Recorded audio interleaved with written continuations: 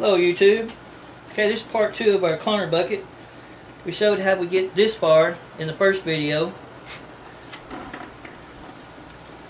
What we'll do is, I'll show you the inside of this bucket. There's a Dewey mister down inside there. Like I said, it's attached with its suction cups. Got a 1/4 inch poly line coming out for the air. That's just going to plug straight up into the air pump here, like on this one. The 8 neck cups that have been cut with a neoprene in them. And all you got to do is, I always wondered this, and I figured I'd finally get some and try it out. You just take your neoprene, push it in there, and it holds itself. It'll also hold a plant, which we'll show you here in a second. You can also do this out of the styrofoam coolers. Get ready to have a big mess on your hands, but it will work. So let's go over to the hydroponic tomatoes. Let's get some suckers pulled off of it. Let's get them in the cloning bucket and see what we can get going. Okay, here we are at our hydroponic Better Boy tomato. This is being grown in a DWC or deep water culture system. Got nice fruit on it. What we're going to do is we're going to actually pick some suckers off of it, and we're going to put them in the cloning bucket. We're going to start with this one here. This is actually a sucker that got way too big, and I didn't break it off. It does have some blooms on top, so we're going to see what happens with it.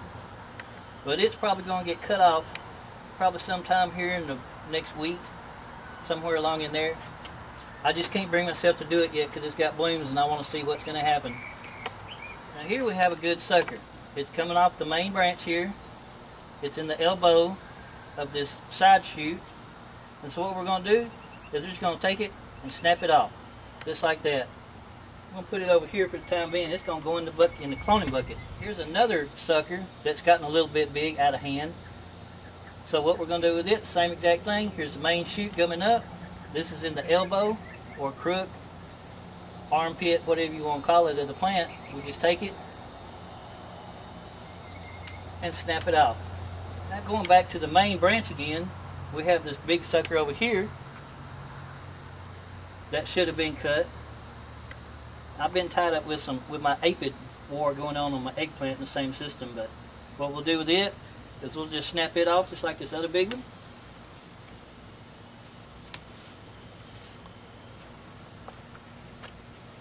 And then last but not least, here's a good example of a sucker. You got your main shoot coming up. The main shoot goes off this way, actually has blooms on it. Your side shoot comes over to the left, and right in the crook, that's a sucker.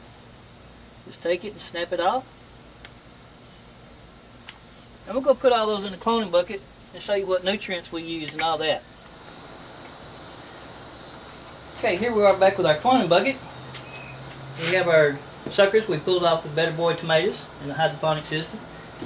Here we have our cloning solution that's going to supply the nutrients to all the clones inside this bucket. What this is Clonex clone solution. All the instructions come on the back of it. It's got all the nutrients that obviously your little suckers are not going to get at this point in time. They have no roots to pull the nutrients out of the water or dirt that they're in. So this has nitrogen, phosphate, potash, or basically your NPK. And it's got some other good stuff in it, like calcium nitrate, potassium nitrate, potassium. All the good nitrates for your suckers to start growing roots so they can maintain their own nutrients once again. And this will last you quite a while. This basically uses 20 milliliters per gallon, and that's what we're going to put in the 2-gallon bucket over here, is 20 milliliters. Then it says to adjust the pH to 5.5 to 6.5, so we'll shoot for the middle, about 6. Let's get some nutrients in the bucket, and then we'll go from there. Okay, what we've got here now is I went ahead and put a half a gallon of water I've got out of the rain barrel in here. I can't find any of my gallon jugs, and I don't want to wait around. If I used the tap water straight out of the tap, I'd have to sit out here and let it bubble for about an hour to get the chlorine out. So we went and tapped some off the rain barrel that we've got on the other end of the house. And honestly, you don't have to be this precise. But if you have a friend that's a vet, or you know a vet real close, you have a good relationship with him, go speak with him. He might actually have one of these big, humongous needles here You don't really need the needle part of it. Needles scare me, so we'll put that right down in there. Mix them up a little bit.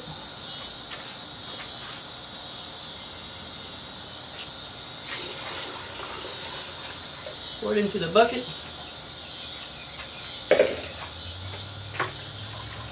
And there's your nutrients for your clones. Check on things during the week a couple of times. Make sure that roots are coming along.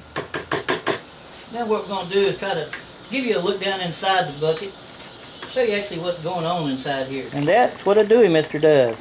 It just shoots the water up randomly. I'll have to adjust this one a little bit. Normally it shoots all the way out the bucket.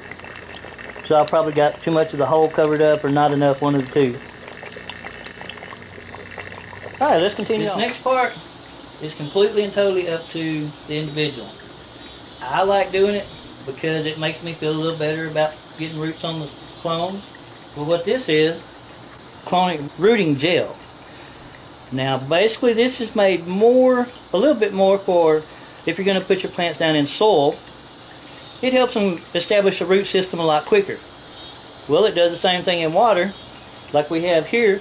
The problem is the water is going to wash it off. There's no doubt in my mind. But when it washes it off, in my warped way of thinking, it'll come back up and it'll hit the entire root up there and help everything out. So it's kind of 6 one way, half a dozen the other. But it's up to you, like I said. What we'll do is we'll pour a little cloning gel into a shot glass. Because heaven forbid, if you pull some suckers off a plant that has a disease or a fungus or a blight, and you stuck it down inside this rooting gel bottle just as it is, and then you got some from another plant, guess what? You've just passed along your blight, your disease, fungus, whatever that plant had. This way you're not infecting everything else that you might actually put inside here. A lot of people have a lot of different ways to do this. What I do is I'll get rid of some of the leaf growth, because realize that there's nothing down here to feed these leaves in this plant at this point in time. So what I'll do is I'll trim a little bit off. Not a lot, just a little bit. Now down here, you need to cut this at a 45-degree angle. The reason for that is you want as much surface area to come in contact with your nutrients, your rooting gel. And as a matter of fact, some people will even say, and it doesn't hurt, is come up here and scrape just a little bit. I mean, just barely scrape the skin, the outer layer of skin off. And this is a tomato, so it's a vine. Scrape just a little bit off of it.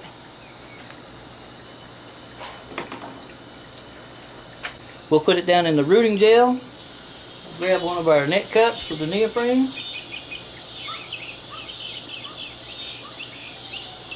Slide it right up into the middle of it. Place it right back down in there.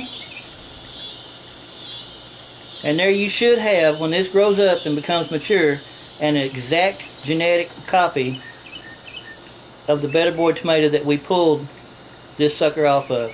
It should have the same variety, same texture, same taste, same everything, if everything is planted in the same exact medium and everything is in the same exact controlled environment.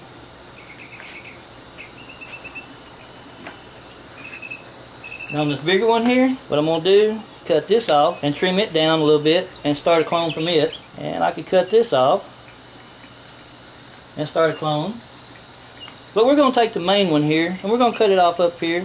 And once again, we're going to chop just a little bit of the leaf off of it, because once again, it really can't fend for itself at this point in time. You cut that right on top of that node there, 45-degree angle. Give it a little bit of scrape, just enough to kind of injure the skin right there. Not deep, just enough to get down to the next layer.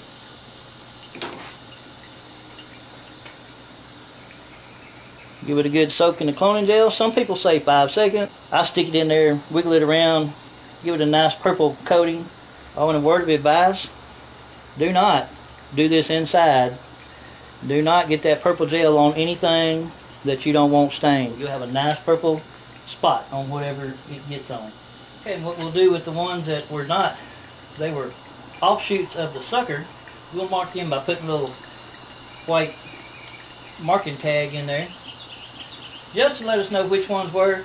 I'll also go ahead and put a date on there. I know all these went in on the bucket on the 3rd of July.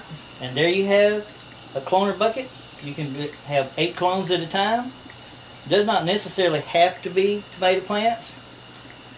We did check the pH of the water. We adjusted it to where it was about 6, between 6, 6.1, somewhere in there. So let's give it a week and let's come back and check it then. Okay, and before we go, I wanted to show you what the results were from the first cloner bucket. Now this plant in the back here, it was put in the bucket on 6/22. So it's been in there about a full week now. Not too many roots.